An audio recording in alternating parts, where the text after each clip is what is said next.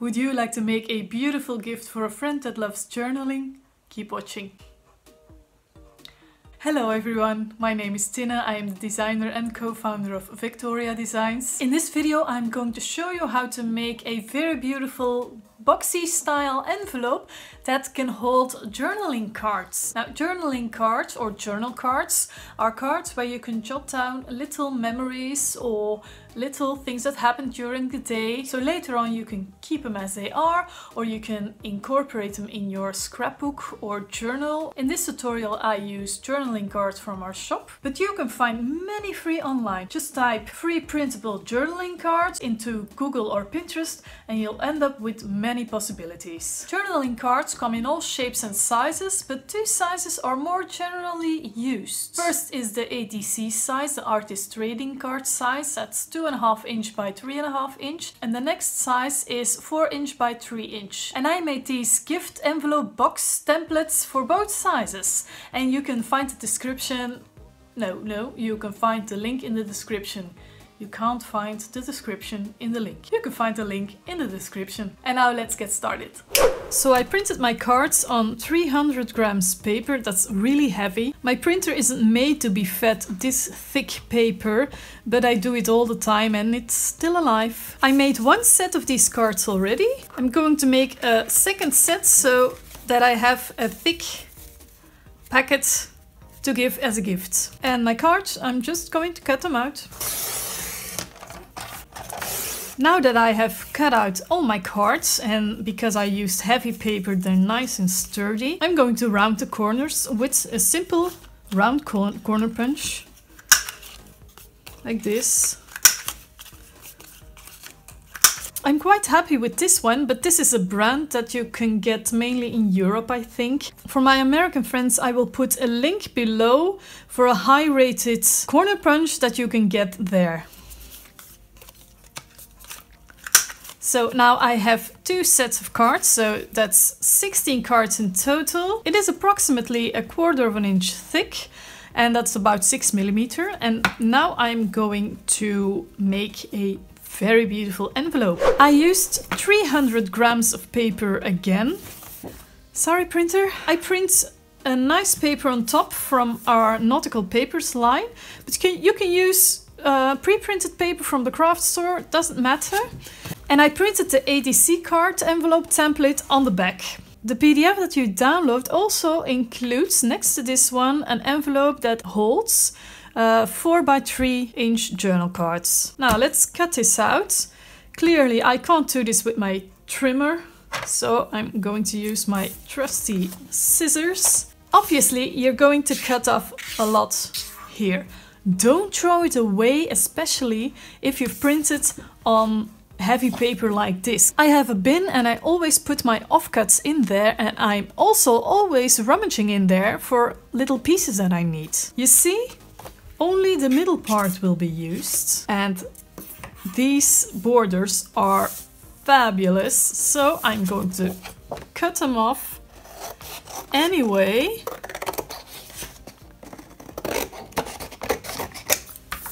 Save these for later.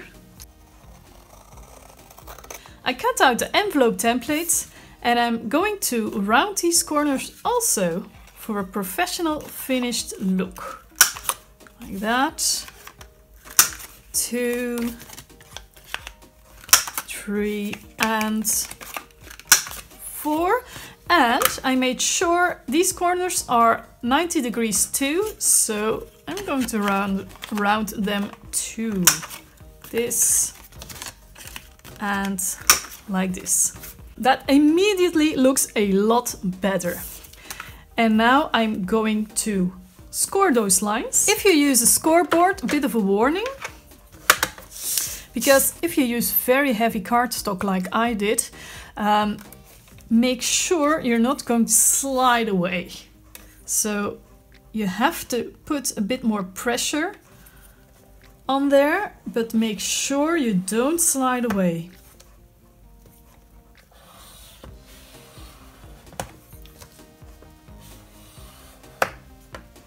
I'm not sure why I'm moving my envelope around all the time, because these lines are exactly 1/4 of an inch apart, so I can just leave it as they are.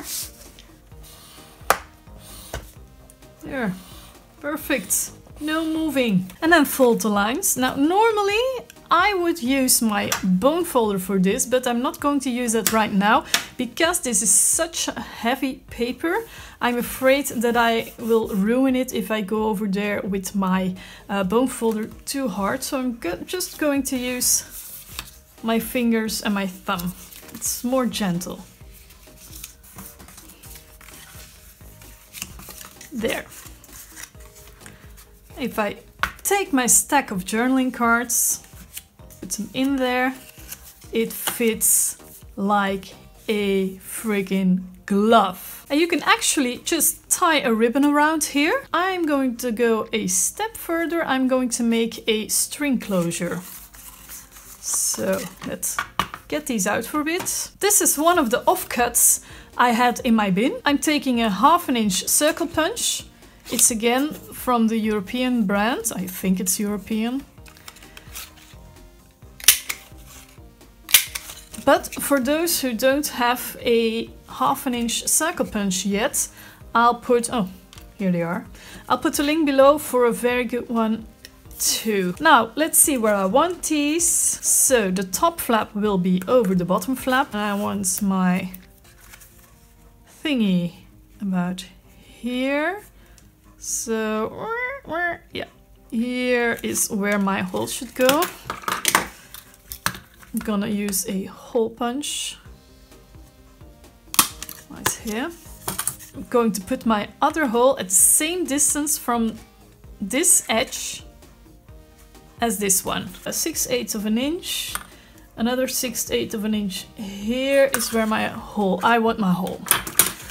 Obviously, I'm not going to reach there with my punch, also not on this one. So for only this hole, I'm going to use my awl.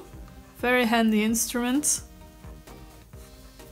Just poke a hole in it and it's ready. I'm going to make holes in these little circles. If you want to find the center without measuring on this one for eyeballing, just first find the center on top and then turn it sideways and look that these pieces are about the same too, and they're not.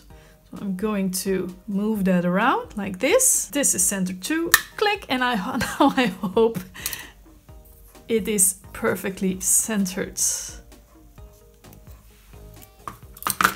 And I'm very happy with that. Now to easily have the center in the next circle too, I'm just laying the one with the hole on top and I'm finding the same spot.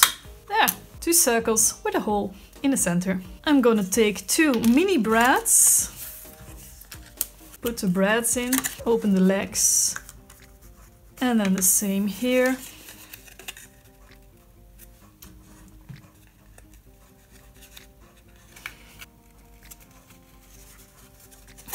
Like this. Put in your cards.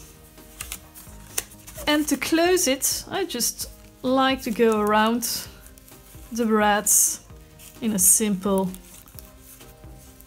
pattern like this. So what a pretty gift is this. Okay everyone, I hope you really appreciate this tutorial. If you like this tutorial, please give it a thumbs up and see you next time. We're giving these crafting printables away to those who subscribe to our newsletter. Here's how. Click on the subscribe link below, click on the button I want this now and fill in your information. When you've done that, simply click submit. You'll receive an email with a confirmation link. Click that link and moments later you'll receive another email with a download link for your freebies.